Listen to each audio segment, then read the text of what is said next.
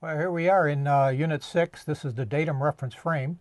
And we've talked a little bit about datums already, so I think you got a good introduction on that. But now we're going to go into the datum reference frame in a little more depth, and I think you're going to find this really exciting.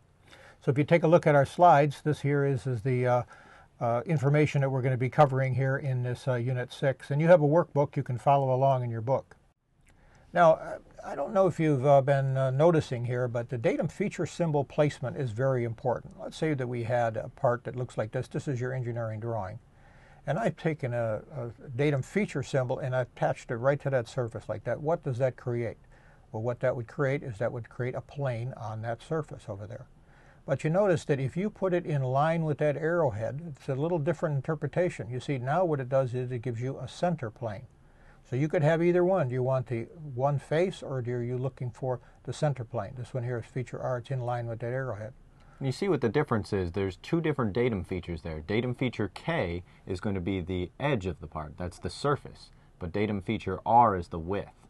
So two different datum features. One is a width, which gives you a center plane. The other one is just a plane surface, which gives you a plane on the high points. That's right. All right, let's take a look at another one here. Now, on this drawing here, you see I'm going to call this off as datum feature M. It's against one side. See, so what is that going to do? It's going to establish a plane. It's going to establish a plane on this edge. Now, it's going to be a small little plane, right? It's not very big, but that's going to establish a plane.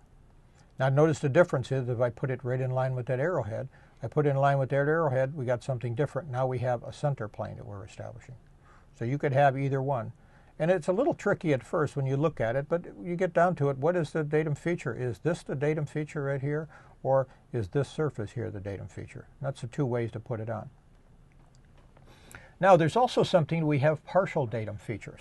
For example, you see sometimes parts don't mount on the entire surface. Here it looks like I have some type of a slotted part, and what it does is it's fastened down, and you notice the datum, it's just in this area over here.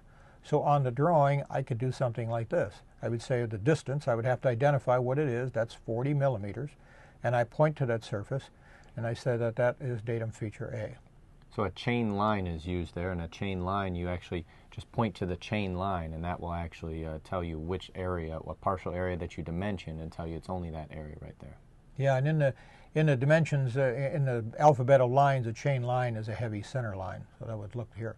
Now, so that's identifying that area. And so if a coordinate measure machine, what would that tell them? I think it's clear enough to be able to see that it would go across in this area. No need to hatch this or anything. I can see it clear. So a coordinate measure machine, they would just touch this area right here. Or an inspection, they would just mount it up just in that area. That's our datum. Here's another one, a cover that I have that mounts just in this area. Maybe it's a cover of some kind, mounts like this. Notice how we did it here? I hatched this one. Sometimes we can hatch it if it's necessary to show that it's not across the entire surface. And you notice here's my datum feature symbol.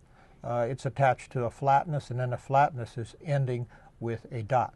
In this case here, I'm showing that that area there is the primary datum. So on a coordinate measure machine, I would just touch that area there. Here's another one, a shaft that mounts on a bearing. You notice how it mounts just in this area? I don't need the entire shaft to be a datum. Then I can do something like this. This one here is datum feature A. And I tell you how the distance is. No tolerance on that, just tells me how far I'm supposed to go to establish that datum feature. Now here's another one. Oh boy, here's somebody late for class going by there. Okay, here's another one here. This here is a multiple datum feature.